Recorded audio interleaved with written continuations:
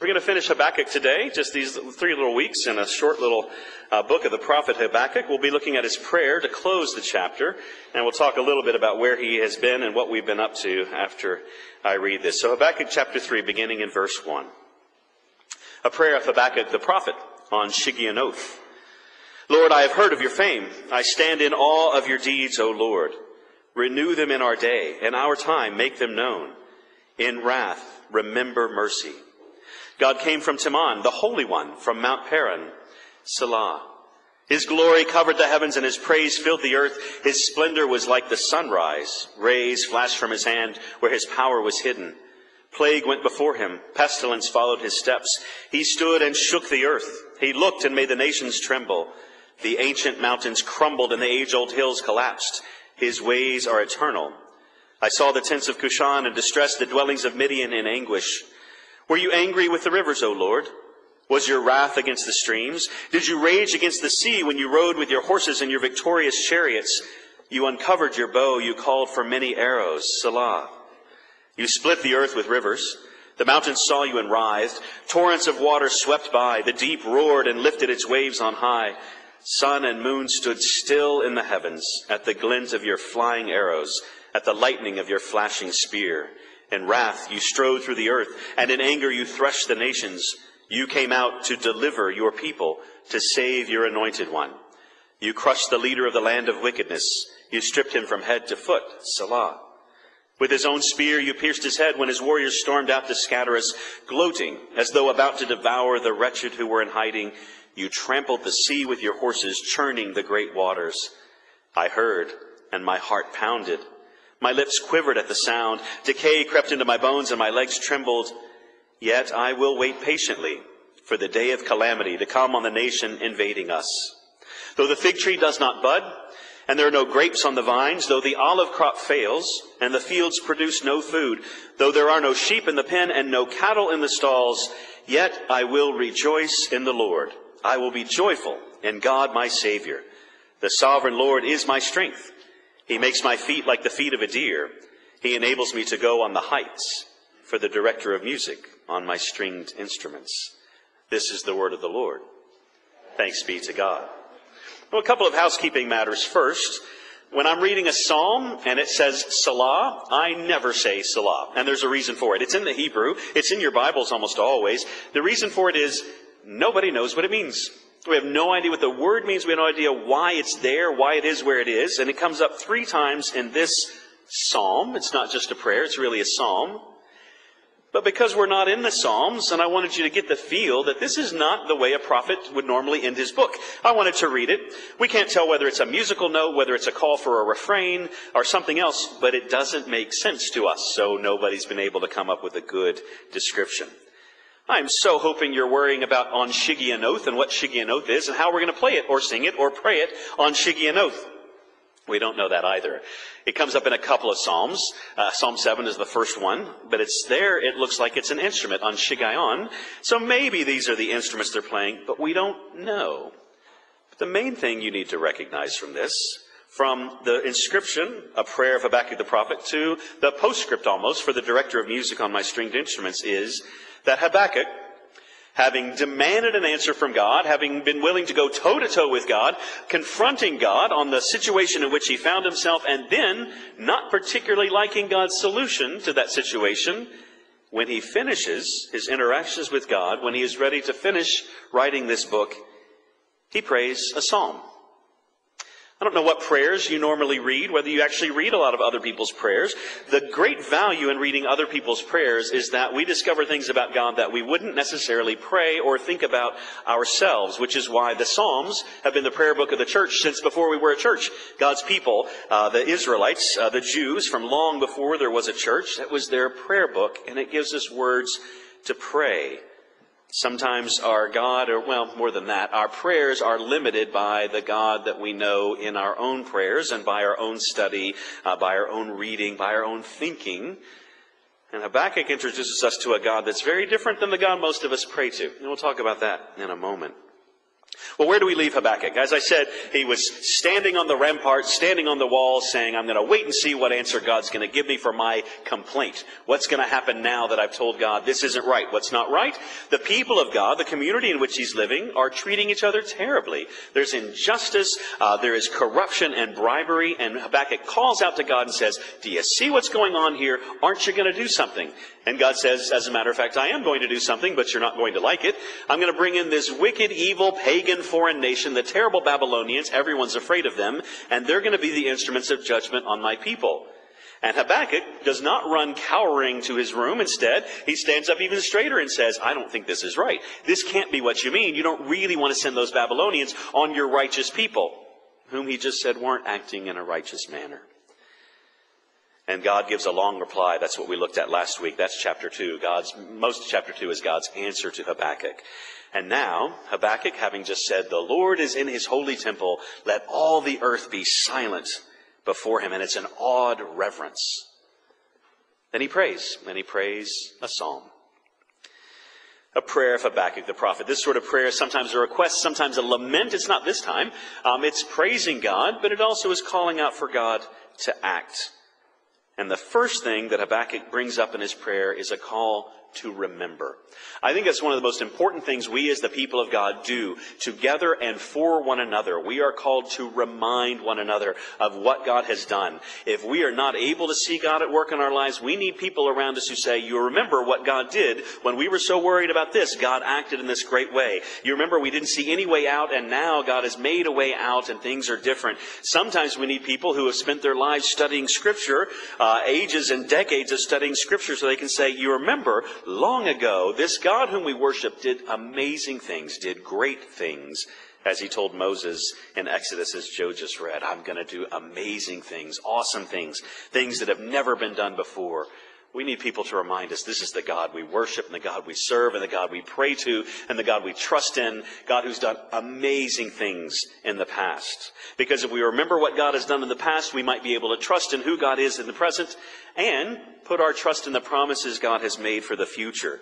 It's one of the major calls, one of the major roles, one of the major jobs we have as the people of God to remind one another, this is God, this is what he has done, this is what he's doing now, even though we may not always be able to see it, and this is what he's promised to do in the future.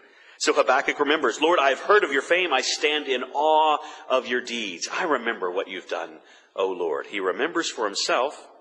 Then he does an interesting little twist. He calls on God to remember. God who can't forget, but he's not the first, nor will he be the last, to remind God of something.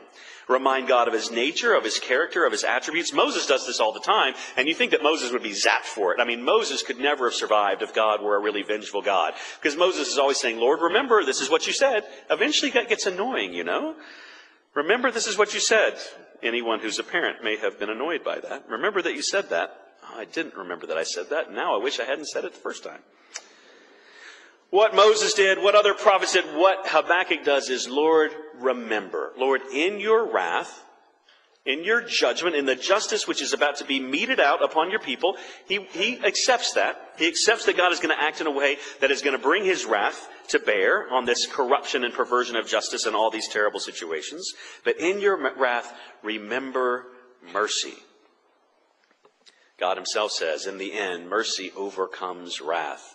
And so God who is just, God who always does what is right, God who is willing to tell us when what we have done or what the whole human race has done deserves absolute wrath and judgment and anger of God, in the end does remember mercy in ways that are crazy and unexpected. Lord, in your wrath, remember mercy.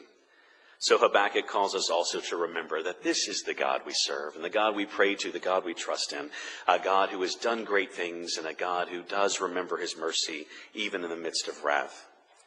But what kind of God do we pray to? See, the problem for us, and again, if we don't read other people's prayers, is that we can end up making a very, very small God. I mean, a nice God, don't get me wrong, a God of good intentions, a God who really wishes things were going differently for you and for me, a God who really has a different plan for this world, but just, things aren't going the way that we planned. And we all find ourselves in that situation a lot, I think, whether we recognize it or not. We will pray a prayer that is to a God who is not really able to do what we ask him to do. Lord, if you're able, Somebody said that to Jesus once, and he said, I am able. If you're able, if you think you just, by the way, normally wouldn't bother you, but things aren't really going so well right now. So if you could just, do a little something, make it a little bit better. That is not the God Habakkuk is praying to. He is praying to a God who is so far beyond our imagination, so far beyond our expectations, that he trusts that this God can do great things. Not a God of good intentions, but a God of glory. God came, that means he shows up. God came from Teman, the Holy One from Mount Paran, and his glory covered the heavens, and his praise filled the earth. You remember when Joe was reading about Moses having to go back up the mountain to get the second copy of the Ten Commandments, not the sequel, but another copy, which you broke, God told Moses. Moses has to go up there. What does he tell the people? I don't want anyone else on this mountain. I don't want any animals at the foot of the mountain. I don't want anyone coming close to this mountain, which is perfectly fine with the people. Because when God shows up on this mountain, a cloud comes down, there are earthquakes, there are trumpet blasts, the mountain looks like it's on fire. And the people said, Moses, you just go right on up there, and whatever God says, we'll do it, but we're not going to go up with you. Looks far too frightening. This is the God Habakkuk's praying to.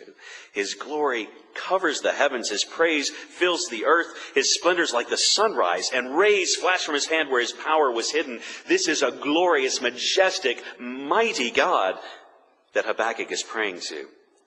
He says this strange thing. Plague went before him. Pestilence followed his steps. This is an accompaniment idea.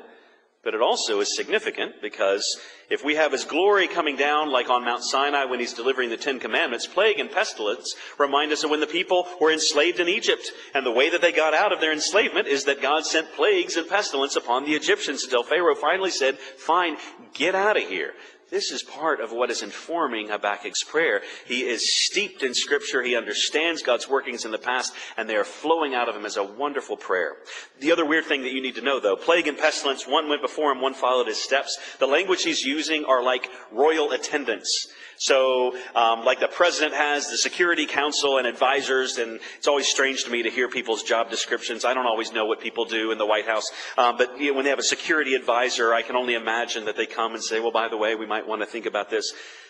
But in a kingdom with an emperor or a powerful leader, you have attendants, and they are there both to give advice, but also to show that this is a great, powerful leader. What are God's attendants in Habakkuk's envisioning? Plague and pestilence are his servants, are his attendants, are his instruments. He is more powerful than the things that the people feared most. When he stands up, the earth shakes.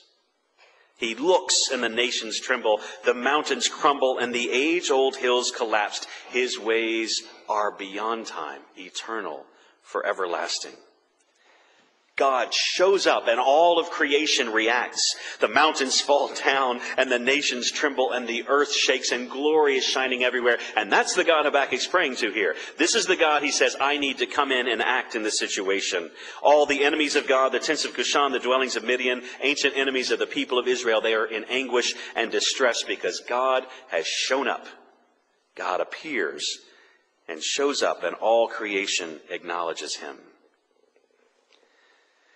This is a bit of a scary image of God, by the way. Again, why it's helpful sometimes, because we wouldn't necessarily pray a prayer to a really scary God, but Habakkuk does it for good reason. He says, were you angry with the rivers, Lord? Were you upset with the seas? What was wrong with all the waters that you came crashing against them? You raged against them in your horses and chariots, and you uncovered your bow, and you had all these arrows. You split the earth. The mountains saw you and writhed.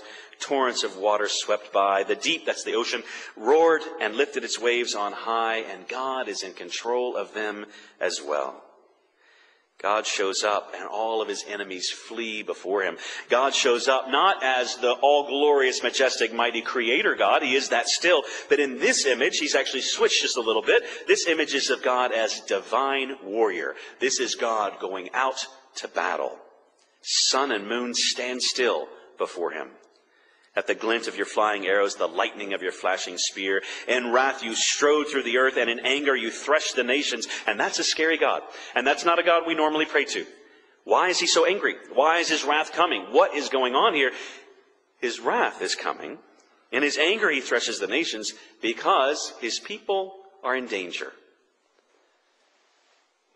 In this particular historical situation, they're in danger because they kept turning away from God, and God said, you keep doing that, and you're going to be overthrown by your neighbors, and you're going to go off into exile. And the people said, yeah, and they kept doing their own thing. And so finally, God's going to send the army of Babylon and take them off into exile. But what's the promise? Made all the way back in Deuteronomy. If you go off into exile, I will not leave you there, but I will bring you back. In this case, in wrath you strode through the earth, and in anger you threshed the nations, because his people are threatened by this nation that he's sending as an instrument of judgment. Babylon is threatening his people, and he's coming in anger and might to save them. You came out to deliver your people, to save your anointed one. You came out to deliver and to save. God in battle to protect his people from whatever is threatening them. God shows up and all opposition flees before him. This is the God Habakkuk's praying to. Creator of all things, all glorious, almighty, all majestic, and now divine warrior with all power at his disposal to save his people. For them, for Habakkuk, the threat is very real. It is very tangible, and it will be coming very soon. It's an army coming from this horrible nation of Babylon. They know a lot about what these people do when they conquer neighboring nations. It is not a pretty sight, and they are terrified. But the idea, I think, for us is that when God's people are threatened, God comes in power to save. So whatever threatens you, whatever threatens me, whether it be fear or loss or disease or dying or disappointment and broken hearts, whatever is opposed to God's working in this world, whatever is opposed to God's making this world work the way that it's supposed to work, God comes and shows up, and this is the God they have to deal with, a God with all power and a God who comes in wrath and anger because his people are in trouble. He defeats the enemy. He crushes the leader of the land of wickedness. He tramples the sea. He churns the great waters. You came out to deliver your people and to save your anointed one. This is Habakkuk's prayer. I need a God who is so powerful and so mighty and so willing to act on behalf of his chosen ones that he will come and show up in battle and win the battle. And he does. In wrath, remember mercy. You came out to deliver your people, to save your anointed one. It's not where I'm going to end, but it may be the most important thing I say. So, in wrath, remember mercy. Something amazing happened on the cross so very long ago. God's wrath comes down on earth, on all the sins of all humanity, yours and mine and everyone before us, everyone coming after us. And his wrath is located on the cross. And Jesus takes God's wrath for us. And then saves his anointed one. Anointed one means Messiah, means Christ. Raises him again from the dead, so that sin and death and fear and loss and disease and dying and disappointment, all those have been conquered through Jesus Christ. In his wrath, he remembered mercy. He was merciful to us by saving us through Jesus Christ. And so the God of glory who created all things comes in battle. And what is he fighting? Everything that is most threatening to us, everything that is most dangerous to us, everything that is trying to destroy us. You came out to deliver your people, to save your anointed one. And Habakkuk sees this vision of God both in glory and also in awesome might and power coming to wage battle against sin and death. And it's terrifying. I heard and my heart pounded and my lips quivered and I could hardly stand up. My legs were shaking so badly. Yet, he says, I will wait. Yet I will wait patiently for the day of calamity to come on the nation invading us. It's an important move for Habakkuk. He doesn't like the fact that there is injustice and mistreatment among the people of God and the community of faith. People are not acting as God's own children. But when God says, I got a solution for that, Habakkuk is terrified by that. Babylon, really, that can't be. At the end of this book and towards the end of the prayer, he finally decides what God is going to do is going to be right and just. And I will wait patiently because though it looks like we're all going to die, yet the righteous will live by faith. Though it looks like everything's just going to collapse around us, I will wait for the day of calamity to come on God's enemies. In his case, Babylon. In our case, sin and death. I will wait patiently for the victory. So Habakkuk says we got to remember who God is, what he's done in the past, that he is still at work in the present, even though it may not look like it, and what he's going to do in the future based on his promises. And we have to remember that. We have to acknowledge that the God we're praying to and the God we're leaning on and trusting in is this all-glorious, holy, majestic, mighty God who also has all power to defeat all of our enemies and all of his. And that's great and good. And that'd be a fine place to stop. But that's not where Habakkuk stops, and that's not where I'm going to, because here's the problem for us nowadays. The reason that we pray to the God of good intentions, small though that God may be, is because there are a lot of times where it looks like God is not coming in power to save me. God is not coming and taking away this disease or healing this relationship or taking away my fear and my anxiety. God doesn't seem really to be paying attention to me, which is the reason we need one another to remind ourselves that God is still at work. But here's where Habakkuk finds himself, finding out a lot more about God than he anticipated, understanding God a lot better than he had ever really maybe wanted to. Here's what he says. Essentially, no matter what, even if the fig tree doesn't bud, so there will be no fruit, even if there are no grapes on the vines for us to eat or to make into wine, even if the olive crop fails, the fields produce no food, even if everything seems to be going to pot, there is no hope here. There are no sheep in the pens, there are no cattle in the stalls. It looks as if God is not at work, will not come to save, will not deliver. How are we going to go on? There seems to be no future. No matter what, Habakkuk says, I will rejoice in the Lord. No matter what. Whether it looks bad or looks great. Whether it looks like the prognosis is going to be a good one or a frightening one, whether we're waiting to hear the results or whether we're waiting to see if somebody's going to respond to us, are we going to be turned away or finally accepted, whatever it may be. No matter what, Habakkuk says, I'm trusting in this God, all glorious, creator of all, almighty and powerful. Yet I will rejoice in the Lord. I will be joyful in God my Savior. The sovereign Lord is my strength. He makes my feet like the feet of a deer and enables me to go on the heights, leaping like a deer, knowing that there are going to be some tough times ahead, terrifying times ahead, knowing that things aren't going exactly the way that he would like. Habakkuk says, no matter what, this is the God I pray to. This is the God I trust in. This is the God who is actually working all things together for good, whether it looks like it or not. This is the God who has all power and is all love to come and save you and me. Will you please join me in prayer? Lord, of course, in Jesus Christ, you have delivered us and saved us. You have taken away our sin by his sacrifice in our place. You have opened the way to new life, eternal life, through his glorious resurrection. And you call us to be people of the resurrection here and now. But when it is difficult to trust, when it is difficult to believe, when it is difficult to pray to a mighty and powerful God, help us to remember what you have done and help us to remember your promises to us that you will save, you will deliver. And death and dying and disease do not have the last word, but the last word is your yes.